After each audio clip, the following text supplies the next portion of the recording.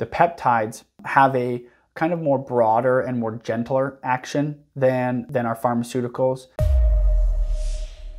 And so, for example, if we're going to start somebody on a peptide like BPC 157, we may see, improvements in their joint pain. It may just take 4 to 6 weeks for them to start to notice that, because it's a little bit slower acting, because it's not as direct and specific as something like ibuprofen, right?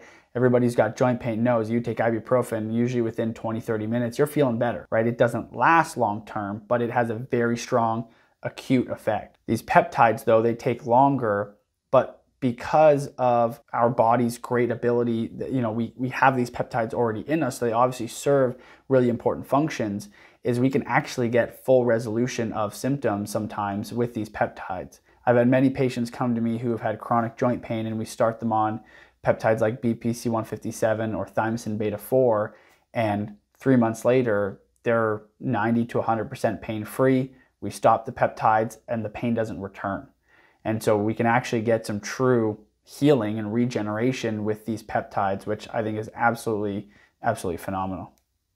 Yeah, especially like you were saying, it's naturally occurring in your body. So your body's not going to reject it per se, or, some potential unintended consequence of some of the other medications like an IV. Yeah.